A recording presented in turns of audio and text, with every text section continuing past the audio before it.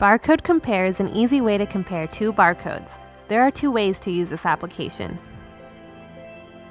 When you choose Fixed Mode, you will compare items to one barcode. First, choose your master barcode. Then choose another code to compare it to. Watch for the red or green alert to find out if the barcodes are a match.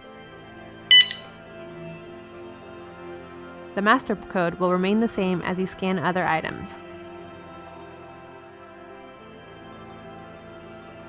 In Reset Mode, there is no singular master barcode. The first barcode you scan will become barcode 1. The second barcode you scan will become barcode 2. Once you get a green or red alert, you can choose two new barcodes and continue comparing.